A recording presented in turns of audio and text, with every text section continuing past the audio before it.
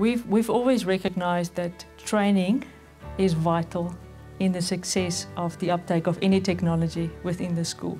When we rolled out the Surface Pros in 2014, we had a training program there for teaching staff, so that they were familiar with the device, comfortable with the device in the classroom. And we followed the same recipe when we rolled out the Surface Hubs.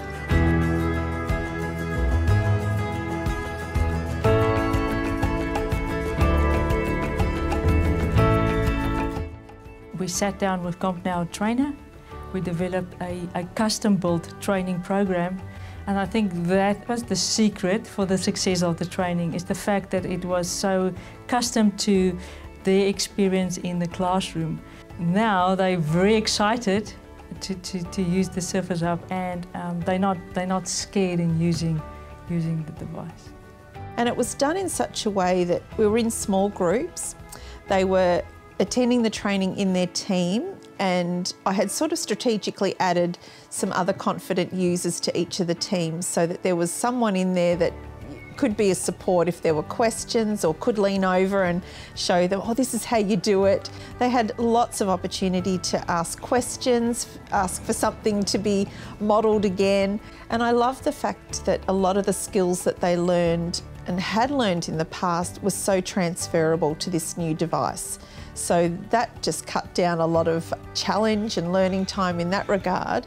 They were able just to jump straight on and give it a go, and yeah, I think it really worked out well and to our advantage.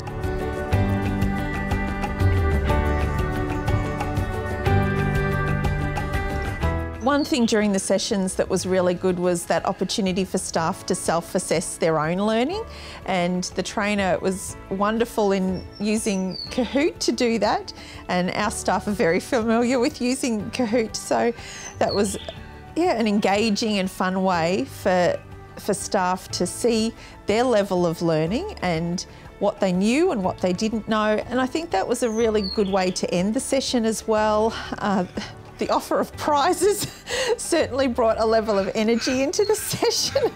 So yeah, we've got some very competitive people on our staff, so a competition and prizes certainly did seal the deal for them at the end of the training.